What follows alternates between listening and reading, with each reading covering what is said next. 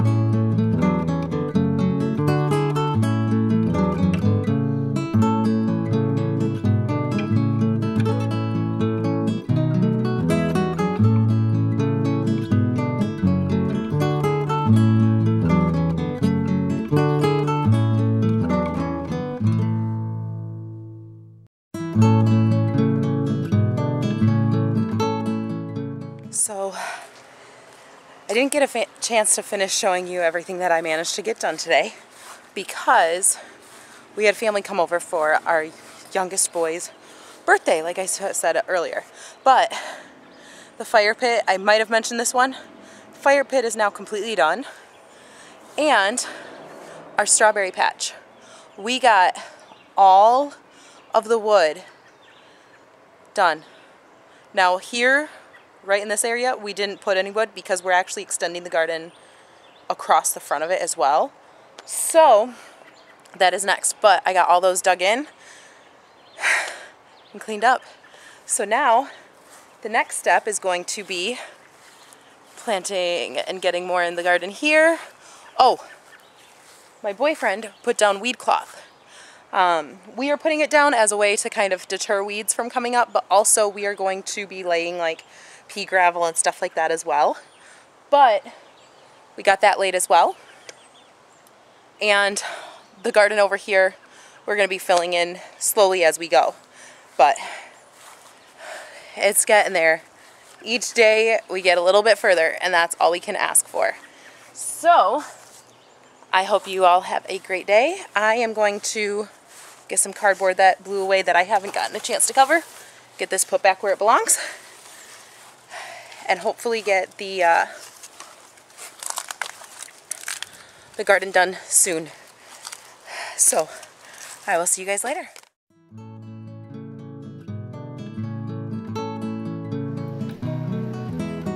Here we are planting peppers. Sadly, I don't think any of these made it. They just never produced anything, and weeds took over and kind of killed them all and pushed them out of the way. But we still attempted, and we are going to keep trying, as one, I absolutely love peppers, and two, our family has been getting into a lot more dishes with peppers and a little spicier items. So those you will not see, unfortunately, in our harvest.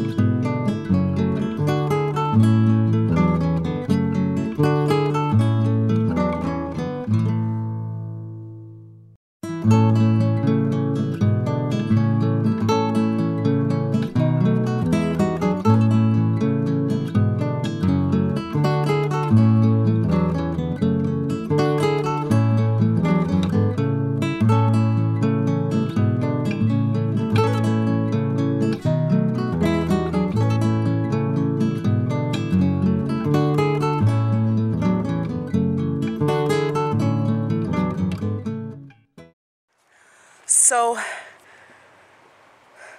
a video you saw probably a week ago about the tulip dig. This is the afternoon of that day. And we are building a pollinator garden because we have this small gap that's probably 2.5, maybe 3 feet wide. So not very big. And so it isn't worth it to have grass here. So we're building a pollinator garden. So how we did that is we actually took, we didn't film it unfortunately because we did this a while ago.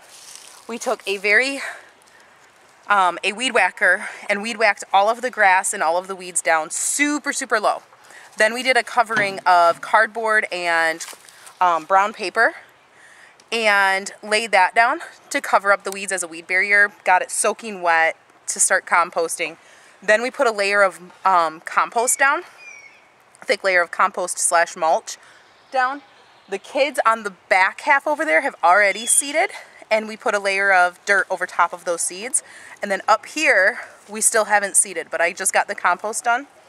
So the kids are about to come out, do the seeds, and then put a layer of dirt on top of it. And then I will put a layer of dirt on top of it either today or tomorrow, depending on timing. So, that too. So, we are going to get that started now. I'm going to run inside and grab all the seeds that we're going to plant.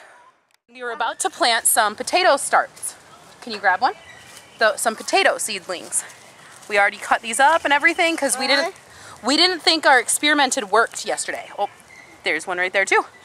We did not think the experiment that we started last fall worked because we didn't see any sort of growth whatsoever on our potatoes. Today, oh, just fell. Today, just came out here and we were going to plant it, and then she's like, oh, we're not going to plant it because we have potato plants. She was in the middle of it explaining about the lettuce. Those are the ones that are growing. Yeah. So we need to find a new place for these potato plants that we wanted to plant, that we got. Wait, so now, I think we're going to figure that out. Busted. And wait, Mommy, can I say something? Hold on, Taylor. This isn't your channel, this is ours. So now I think we might plant some in our onion bed right here. We have a section here that's empty, so I think we'll plant there. And I don't know where we'll plant the rest. Maybe we'll plant some along the chicken tunnel along over there. It's gonna cut our walking path short, but we can still do it. We'll make it work. What if the chickens eat it? They can eat some of the leaves, but it's not gonna kill the plants. They can't get their head through that fence too far. Nope.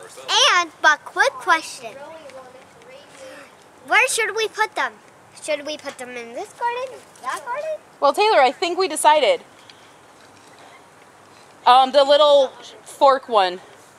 But I think we're gonna have the kids plant them in the onion bed, and we're gonna plant them along this fence too. So yep, probably. That's what I think we're gonna do. So we're gonna get started.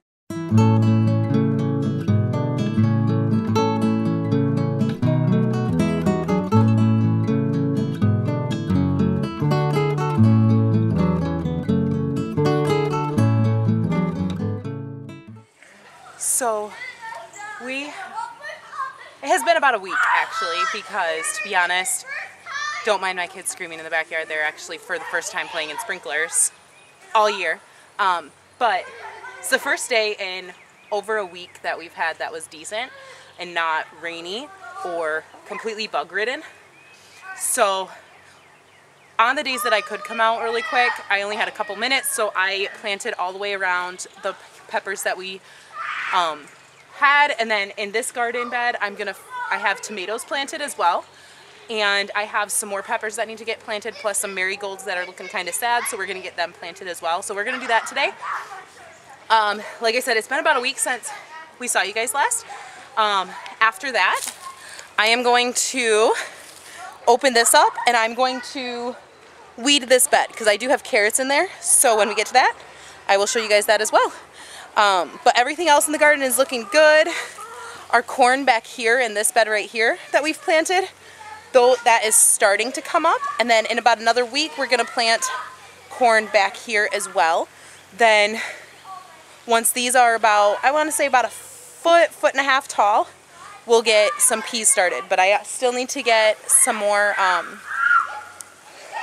like some sort of a cover for our corn, because we have animals that tend to steal it as seeds and then also when it starts to grow. So we got to get something that'll help kind of deter them from taking it. So that's what we got to get.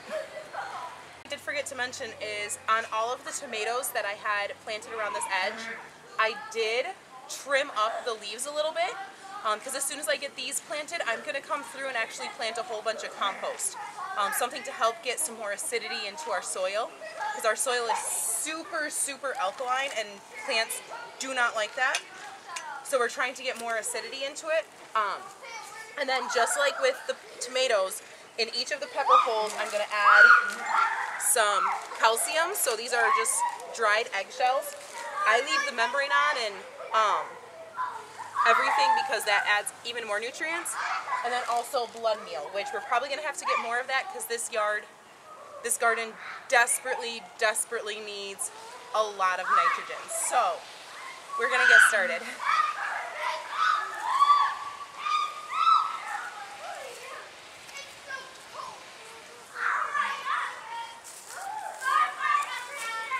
I am just constantly, any chance I get, I come out here and I turn the soil a little bit because I've found that that helps kind of deter the weeds from growing. Now one plant in here that you guys might see quite a bit of, and a lot of people consider a weed, is violets, because one, I love violets, and two, they are super beneficial in regards to like medicinal purposes and all that. So highly recommend if you have violets, let them grow. Plus they're just pretty.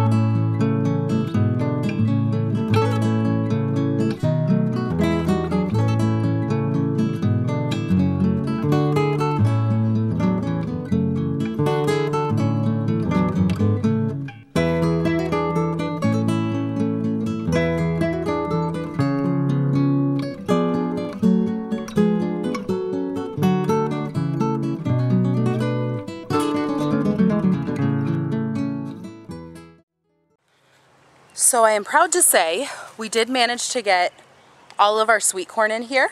The kids came through and mulched all around these plants on the outside edge with grass clippings to add hopefully more nitrogen into the soil. I still have to weed here, but our corn coming up here is coming up beautifully. I got to weed still, but then in a couple weeks when it's a little bit taller, we'll plant some peas, and then a couple weeks after that we'll plant some of our winter squash, like pumpkins and other things like that. All of this, I haven't got a chance to put grass around yet, but I did put some fertilizer to help get some more nitrogen and stuff into the soil. But our tomatoes here and peppers and everything are doing beautifully. Under here I checked all of our plants and I did some weeding really quick. This has our Brussels sprouts, broccoli, cauliflower, all of that, but I also have a whole bunch of carrots planted there. As soon as more of the potatoes come up over here, I'm going to plant lettuce in between those just to kind of help fill in. And then garlic, we don't even have to worry about, is just doing its thing. In between all the onions here, now this is all just, I'm just doing what I feel like doing. We have a whole bunch of carrots here. Now, I have some flowers. I have nasturtiums and morning glories. And our strawberry patch is doing wonderfully, but we want to get something that's going to kind of climb up. So the morning glories are climber. So we're going to put those around the chicken coop area so that they can hopefully get some shade with some beautiful flowers that they can kind of peck at if they want to. So that's what we're going to do right now.